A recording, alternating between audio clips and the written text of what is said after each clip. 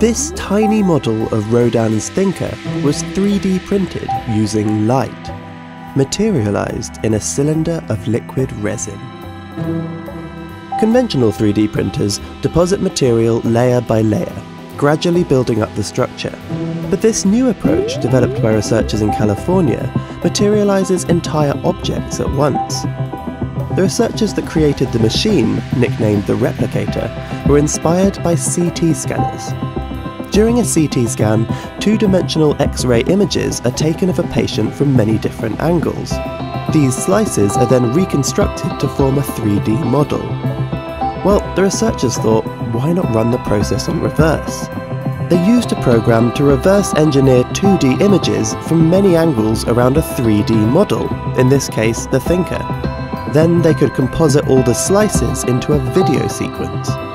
Next, they filled a cylinder with a synthetic resin, which solidifies in contact with certain intensities of light. By projecting the video onto the cylinder and rotating the cylinder in time, the slices are reconstructed in the resin as it solidifies.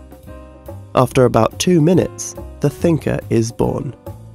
The waste liquid can then be washed away, leaving only the printed object. The researchers have printed more than just the thinker. They hope that this technique could one day be used to create bespoke medical pieces, like this replica of a jaw. As the process relies on solidification rather than deposition of materials, it allows objects to be printed which enclose existing ones, like the handle of this screwdriver. The surface is also completely smooth, which is helpful when manufacturing optical parts. At the moment, the machine is limited to centimetre scale objects, and there's some work to do to finesse the forms.